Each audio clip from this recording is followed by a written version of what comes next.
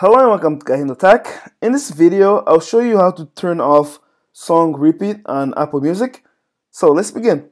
First, open up your Apple Music and go to the song where you're repeating, okay? So usually when you're playing music, it looks like this. When you're on this screen, scroll down, okay? As you can see right now, you see what says repeat? If this part is red, that means you're either repeating a song like in this case, or you're repeating the entire album like in this case, okay?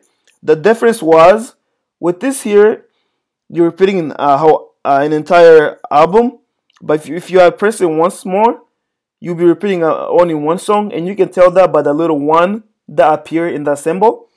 But if you would like to to turn off the repeat, just press it again until it turns white like this. It's actually an off-white.